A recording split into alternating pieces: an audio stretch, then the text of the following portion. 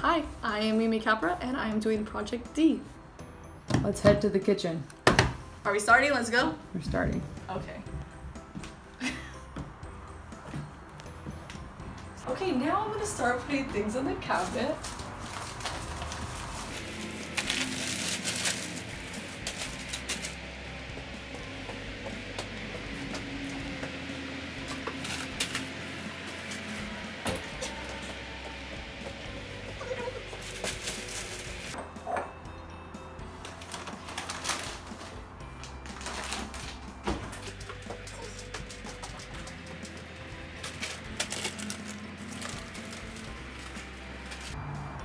Something. All right, trash.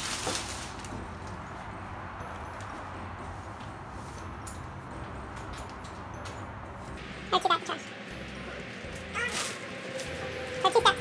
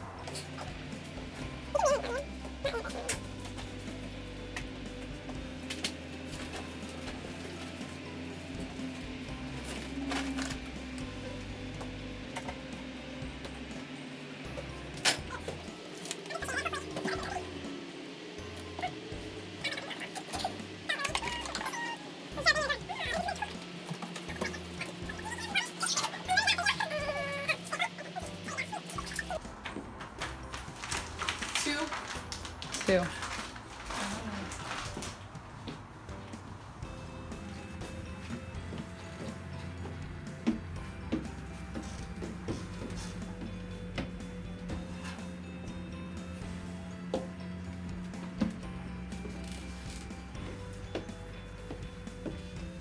can put them on the commode all the way on the left.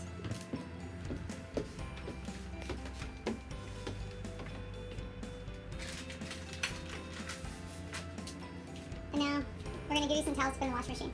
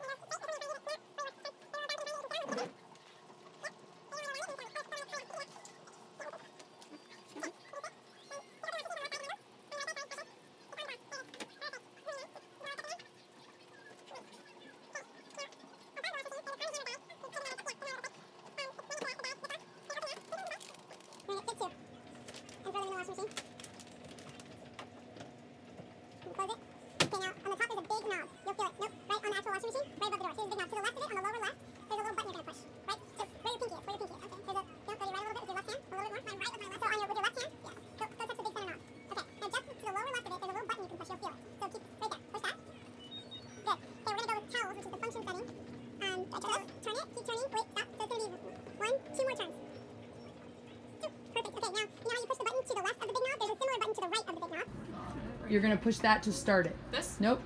A little higher. No. You're gonna go towards the big knob again and down. There it is. That's it? Push it and you'll hear it start. Wait for it, you'll hear it. Okay,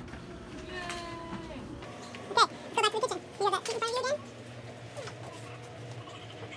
Okay, so we're gonna come up those 3 stairs again. Straightforward. And on the sink, there is a small, so be sensitive so you don't knock it down. So you're gonna go to with your right hand, just go forward, you'll feel the little soap dispenser. There it is. You're gonna untwist it.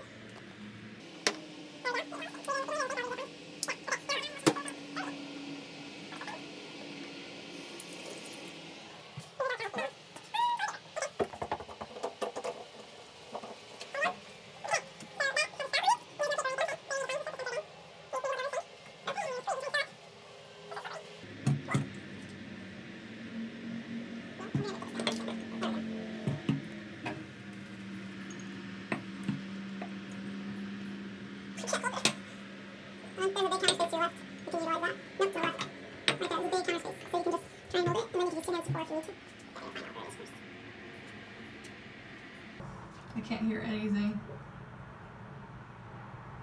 You have to just feel for when it's gonna be full. Oh yeah, there's stuff in there.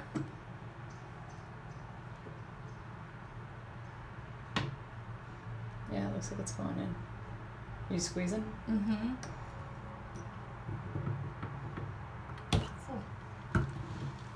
What do you think? Full enough? No, it's like halfway full, but that's good. So you need it all the way full? Well, yeah.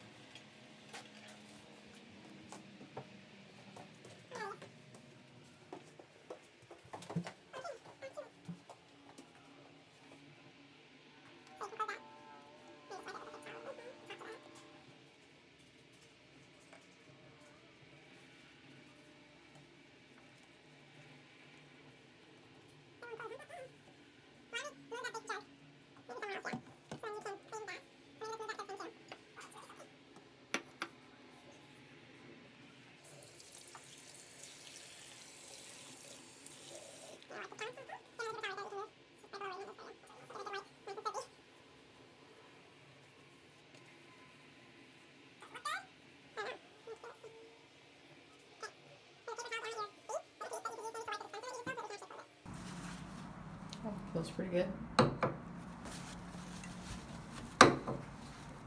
Yeah, way better. All right. The top needs it, the very top. You're almost at the edge of that counter. Alright, there you go. So- Soap is full. So why don't we put it, it goes normally on the right side of the sink. And then now the big soap dispenser needs to maybe Whoa. be wiped a little bit with that paper towel that you just dropped on the top. See, it's a little soapy.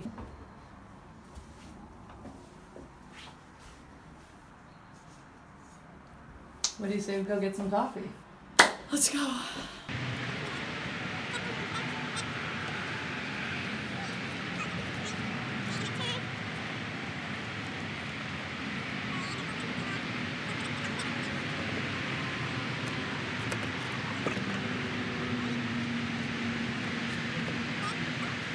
On?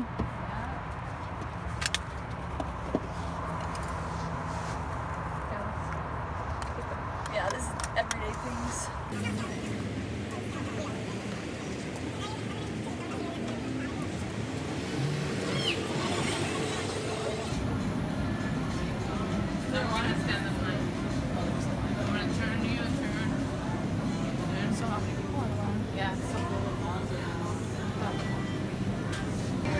And then a tall bubble wrap. A tall bubble wrap.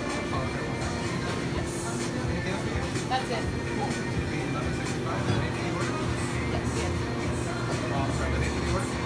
The name.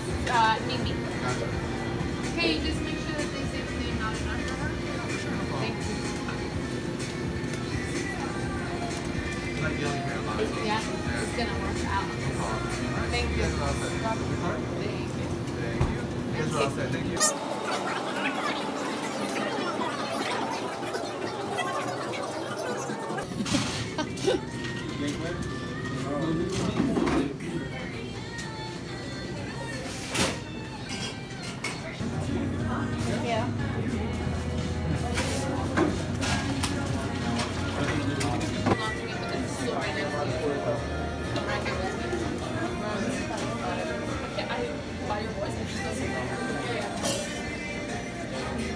Mimi?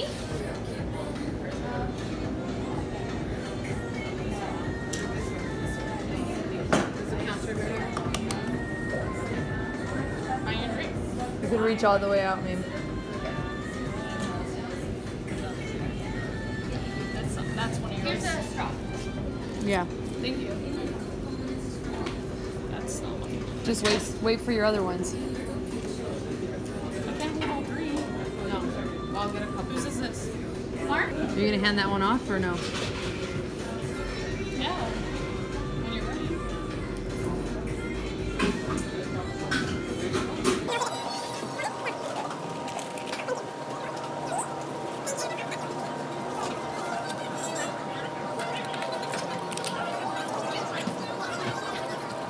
Mimi, your tall caramel frap. Thank you. No problem.